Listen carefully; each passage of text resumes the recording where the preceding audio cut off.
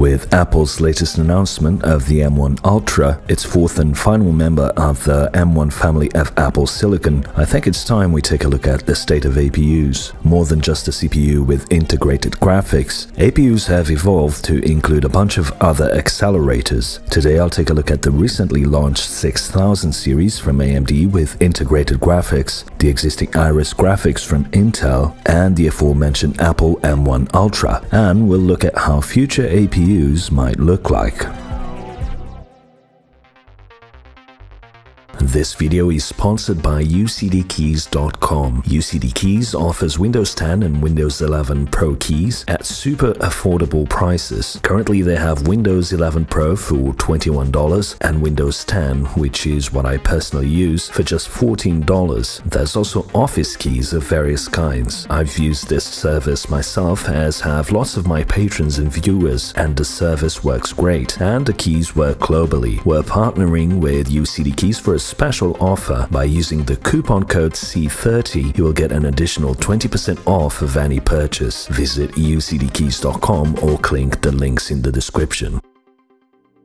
For the Intel integrated graphics side, I'll be featuring the Minisforum Task Mini TH50, which Minisforum kindly provided for this video. Minisforum have a range of mini PCs, and this is one of their most recent ones, featuring a Tiger Lake H chip. This particular mini PC comes with a 65 USB Type-C power adapter and some brackets for SSD expandability. The unit features audio in and out, two USB 3.0 ports, a full Thunderbolt 4 port with support for display out, which opens up a wide range of possibilities, including connecting an external GPU to this thing. On the back there are two USB 2.0 ports, two more USB 3.2 ports, 2.5 gigabit Ethernet, a full-size display port, and a full-size HDMI port, which unfortunately is not 2.1, and a USB power port. Specs-wise, this unit features an i5-11320H with 4 cores and 8 threads that goes up to 4.4 GHz. My review sample came with 16 GB of low-power DDR4 soldered to the board, running at 3200 MHz. This unit came with storage included, but that's optional when you buy it. So there's a 512 GB M.2 drive inside right now. And finally, we have Iris Xe graphics with 96 execution units running at 1.35 GHz. Despite its tiny size, running under load, the maximum temperature this PC got to was 81 degrees Celsius, although while gaming it was around 58 degrees on average. So very cool and quiet for such a small form factor, and as you'll see, without compromising too much on performance. So as configured, you can expect to pay around $600 for this very capable mini PC, and we'll take a look at some performance numbers in a second. Jumping up a tier, we have the exciting new Asus G14, which comes at $1,640. There are no mini PCs yet with the AMD 6000 series APUs, so this is the best we can do for a comparison. If you'd like me to test a Ryzen 6000 based mini PC, let me know in the comments and I'll get a sample sorted for a future video. The integrated graphics on the 6900HS is the 35W 680M, so we'll use that and ignore the discrete graphics. And the G14 laptop comes with DDR5, so we should see a significant jump in performance from the Intel Iris Xe. This is not meant to be an apples to apples comparison between Intel and AMD, as these aren't even from the same generation. We're just looking at tiers in terms of pricing here right now to see what sort of performance you can expect at each tier of APU. And finally, at the top end, there's the newly announced Apple M1 Ultra, which on paper at least looks like a very interesting piece of silicon. There are a couple of reviews out there already, so we'll use those for our comparison. Of course, the Apple M1 Ultra is currently only available on the Mac Studio, which is effectively a mini PC and costs a whopping $4,000. There's also a $2,000 option, but that's with the M1 Max. Looking first at the Intel and AMD options, we can see a significant evolution from gen to gen. In Forza Horizon 5, the Minisforum TH50 averaged 35 FPS at 1080p low with a resolution scale set to quality, while with the same settings, AMD's 680M integrated graphics got an impressive 87 FPS on average, and that's limited to 35 watts on the the G14 laptop. If it were running on a mini PC, one could push it to 45 watts or higher and get even better performance. Still, this is an improvement of 148% from the Tiger Lake generation to the current top-of-the-line AMD APUs. In Borderlands 3, the Minisforum TH50 averaged 39 FPS at 900p low settings, while the G14 680M got 78 FPS with the same settings. So a literal doubling of performance from the last generation of APUs to the latest. And finally, I tested God of War, which supports FSR, a technology that's very relevant to APUs and will be more so with the next generation of FSR launching soon. The TH50 got 33 FPS on average at 1080p original settings with FSR set to performance, while the G14 came in at 40 FPS average with the same settings, which is lower than I expected, but this is a game that I found to be poorly optimized on the PC. Still, it's a 21% improvement gen to gen and tier to tier price-wise. So, on average, with this limited set of games, we're seeing an improvement of 90% uplift from one generation to the next. Again, this is not apples to apples, it's just to give us a general idea of how APUs are evolving. The Intel Iris Xe seems mostly geared towards esports still, and of course emulation, while AMD's newest 680M can do AAA gaming at 60 FPS comfortably with a mix of low and medium settings. It will be interesting to test these with FSR 2.0 when it comes out, as one could conceivably play 1080p high or very high settings on the 6000 series AMD APUs at 60 FPS and above, making entry-level GPUs pretty much obsolete. Now, what about Apple's latest and greatest? How does the M1 Ultra fit into this? The Verge has a surprisingly decent review with some benchmarks, and for the most part, the M1 Ultra SoC delivers the goods. People who don't follow technology closely are raving about Apple putting two chips together in the same package. In reality, this is nothing new. Apple is likely using TSMC's InfoLSI packaging process to bridge together two M1 chips. We've seen this before in the PC space with Intel's Kaby Lake G all the way back in 2017, and more recently with Sapphire Rapids using EMIB. So there's nothing revolutionary about the M1 Ultra. What's impressive about it is that Apple is betting on it for a mainstream low-volume product. Typically, your workstation user will require lots of PCIe expandability for add-in cards, be it GPUs or other accelerators. So the studio's audience seems to be limited to content creators like 3D artists, audio engineers, video editors, that sort of crowd that need a bit more power than a MacBook but can't necessarily afford or justify the Mac Pro towers. Bridging two M1 chips together is a smart way to bring this level of performance to a mainstream audience without having to design a dedicated new chip. It's in a way similar to what AMD has done with chiplets, making it a lot more affordable to scale chips. Of course, this comes with costs, particularly in latency, but we'll come back to that. So looking at the performance numbers, we see that in Geekbench 5 GPU compute, the Mac Studio got crushed by a similarly spec'd system within RTX 3090. Obviously, the lies that Apple puts on their marketing materials are precisely that, lies. There's no way this chip was ever going to be faster than a 3090, but that's not the point really. This is an APU, an SoC with integrated graphics, and it's actually matching a Mac Pro equipped with two discrete Radeon Pro Vega 2 GPUs. Moving on to games, the only one tested was Shadow of the Tomb Raider, and here the M1 Ultra managed an impressive 96 FPS average at 1440p versus 114 on the RTX 3090 PC. Remember, these are integrated graphics versus the top discrete GPU, and the integrated graphics are only losing by 15% or even matching the 3090 depending on which review you see. That's a remarkable result for Apple here, and it gives us a glimpse of what is about to happen to the entry-level and mid-range segments in GPU land. And looking at the CPU portion of the M1 Ultra alone, the results continue to impress, with the M1 Ultra beating a 16-core Xeon W in both single-core and multi-core in Cinebench R23. I doubt that the M1 Ultra will beat a 12900K in single-core performance, but again, the M1 Ultra is an APU, an SoC with a CPU and GPU integrated, running at only 60 watts, while the 12900K can get close to 270 watts under stress. This discrepancy in efficiency means you can have this level of performance in such a tiny form factor and in fact leading in performance in some instances. Personally, I wouldn't buy an Apple product no matter how good it was, but that's just a personal choice. I know a lot of people out there for whom Mac Studio will be the perfect system to get. I should note that Mac Studio doesn't even support HDMI 2.1, which for a product of this range seems like a big fail, and another reason I wouldn't get one. But anyway, regardless of how I feel about the company, it's undeniable that Apple is leading the charge here as far as APUs are concerned, and the M1 Ultra shows that APUs are getting to the point of not just making entry-level GPUs irrelevant, but soon also high-end ones. One can expect the next generations of Ryzen and Intel chips with integrated graphics to make a single SoC actually a viable option for gamers, without the need for a dedicated discrete GPU, especially when you consider technologies like FSR, DLSS, and XeSS. I wouldn't be surprised if in the next few years the discrete GPU becomes irrelevant, or at least the exclusive domain of the very high-end gaming rigs. As of today, as we saw, you have different options depending on how much you are willing to spend, at each tier the performance jumping significantly. Personally, I can't wait to get my hands on a mini PC with an AMD 680M with more headroom in terms of wattage. I think that's where the sweet spot will be in terms of price to performance for a small form factor PC. Make sure you're subscribed if you'd like to follow my coverage on the evolution of APUs.